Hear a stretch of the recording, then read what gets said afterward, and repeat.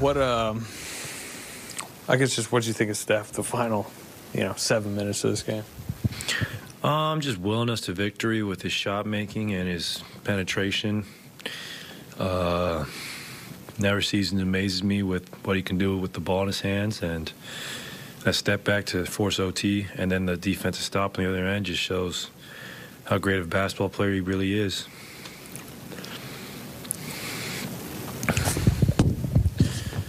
What were your thoughts on what JaMychal Green gave you guys tonight off the bench? Oh, man, J-Mike was huge. Without his effort, we don't win that game. I mean, just being able to space the floor and rebound was huge. Absolutely huge. He earned a game like that. He's been patient all year, so I'm really happy for him. Klay, Steve thought that was a complete game from opening tip to the end. And what did it mean to you to see everybody play for the full 48 minutes like that, and energy and defense and big moments? Well, I mean, we have great respect for Milwaukee. They're a championship team. They've been together for some years now. They know what it's like to play in big games. So this was obviously a huge game for us, considering where we're at in the standings and the season is dwindling down. So we all knew that going in, and we played with just a lot of great connectivity tonight. I thought we were just all on the same page as far as game plan, and then I thought our energy on the bench was great, and we all had one common goal, and that was to win the ball game. And when we do that, it's great. Klay, when Steph gets going like that, what are you trying to do on the court? Are you looking to try to free him up, or are you thinking, okay, they're going to send two to him, that's going to leave me open? What's your thought process when he gets going? Probably get out his way, set a screen for him, space the floor, go get a rebound, play some defense, just be myself. If I'm open, shoot it. If I'm not, reverse it, drive it, cut.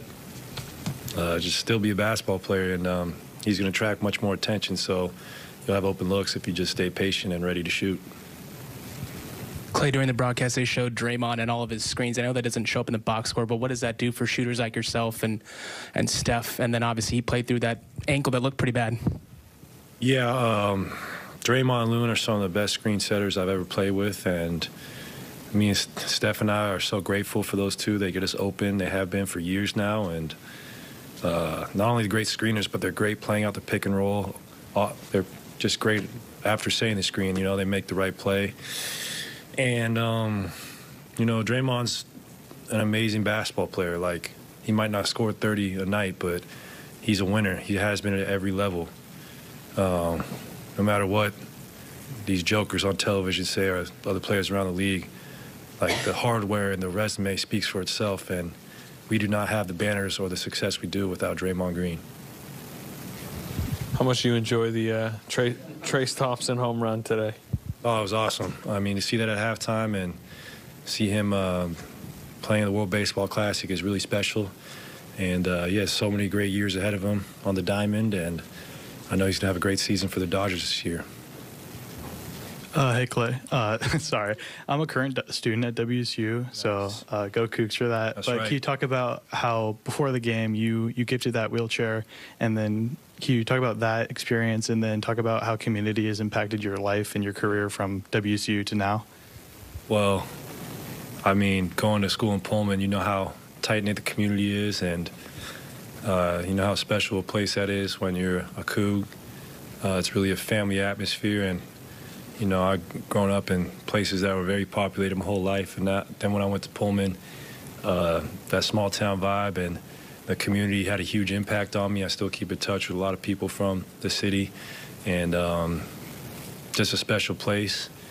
And I feel the same with being a Warrior in the Bay Area. Like, our impact goes beyond basketball, and what the Thompson Family Foundation was able to do for that young man today gives me chills. And I mean, it put everything in perspective before I ran out the tunnel, just how blessed I am to play this game and the impact I can have on the youth, and how, you never know who's watching. I mean, sometimes it feels routine when you play 82 to 100 games a year, but,